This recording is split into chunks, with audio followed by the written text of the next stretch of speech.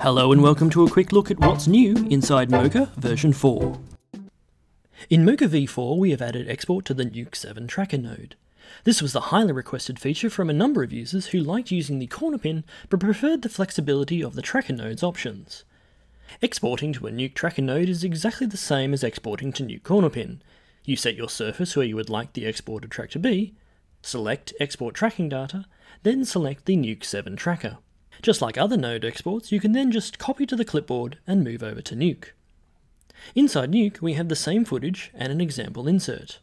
We paste the tracker node into the node graph and then open it up to take a look. When you double click on the node, you will immediately see the tracking data applied to the footage in the viewer. We can then choose to change the transform options, such as the reference frame if we wish, or leave all the transform parameters as they are. We can then select the type of export we want to create from the NukeTracker node. Here we are just choosing to create a corner pin relative to the current frame. We select all our points and click Create. This generates a new node to apply to the insert. We can then just merge the corner pin over the original footage to place the logo, and then set the input if we want it to conform to the original placement. The NukeTracker export gives users that extra flexibility, so you're spending more time getting on with the job rather than trying to make different exports work for you. For more information on Mocha Pro and Mocha Plus v4, check out the website at imagineersystems.com.